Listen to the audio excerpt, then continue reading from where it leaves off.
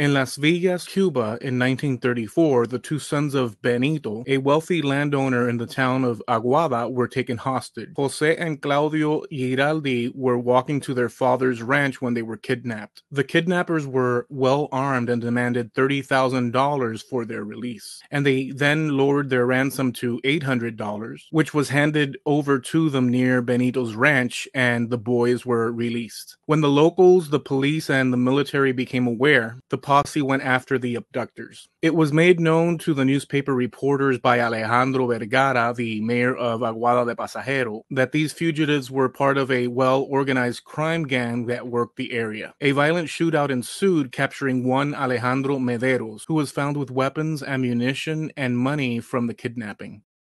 Benito was my great-granduncle, brother to my great-grandfather Felix Lliraldi Hernandez. Benito de los Dolores Lliraldi Hernandez was born the 21st of March, 1874 in Alacranes, Matanzas, Cuba. He was the son of Domingo Lliraldi Focha and Facunda Hernandez Mendez. His father Domingo was an Italian immigrant to the island, and his mother was born in Cuba. When I was growing up, my father once in a while would recount Domingo Lliraldi, when interacting with others, was difficult for the locals to understand, as he only spoke Italian. There's a lot of mystery surrounding the Lliraldi family in Cuba. The origin of the prior spelling of the name Lliraldi is a bit cloudy, but we have learned interesting details in addition to the family history that was passed down. Thanks to cousins in Cuba, we have Benito's baptism record, and the names of his ancestors, which were my great-grandfather Felix's ancestors, and through him mine. The baptism reads, Benito, son of Domingo Lliraldi, native of Italy, and Facunda Hernandez, native to Alacranes. Paternal grandparents Vicente Lliraldi and Constantina Focha. Maternal grandparents Manuel and Maria Mendez. Benito had various siblings. Originally, at least according to my father's recollection, they were four: Benito, Juan Isolina, and Feli Lliraldi Hernandez, my great-grandfather. But in conversations with family in Cuba, there were more siblings. Juan Lliraldi Hernandez married Isaura Horta, and they had Eusebia Hilda, Romualdo, and Ezequiel Lliraldi Horta.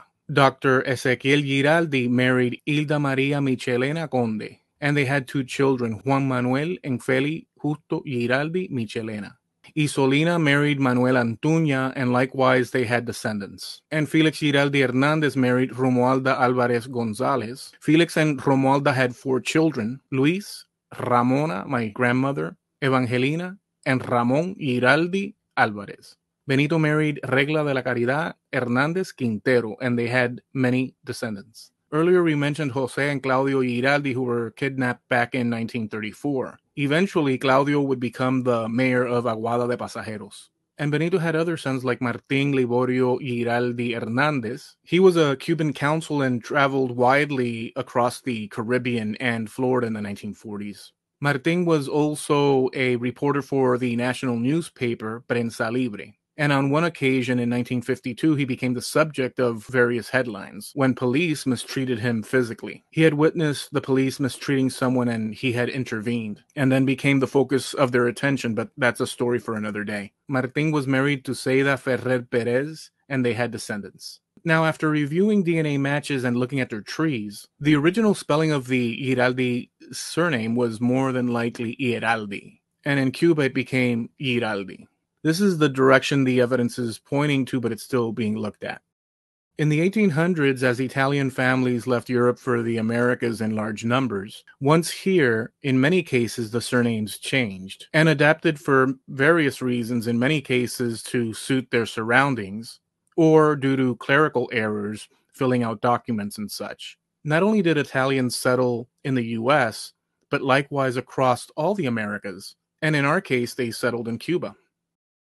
Early on, Benito discovered an old chest buried on his property, and it was full of old Spanish gold coins. He manufactured jewelry from some of those coins, which he gave to family. Beyond this, I know little other than one granddaughter of his, explaining that she had sold the gold when her family was in need at some point. Now, growing up, my grandmother had and always valued gold in the form of chains, bracelets, watches, and rings. and I can imagine that being something carried over from the family, back from when Benito found the chest.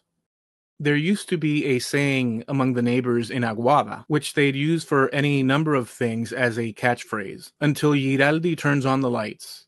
Hasta que Lliraldi encienda. That's because the Lliraldi family brought electricity to the town in the early 20th century.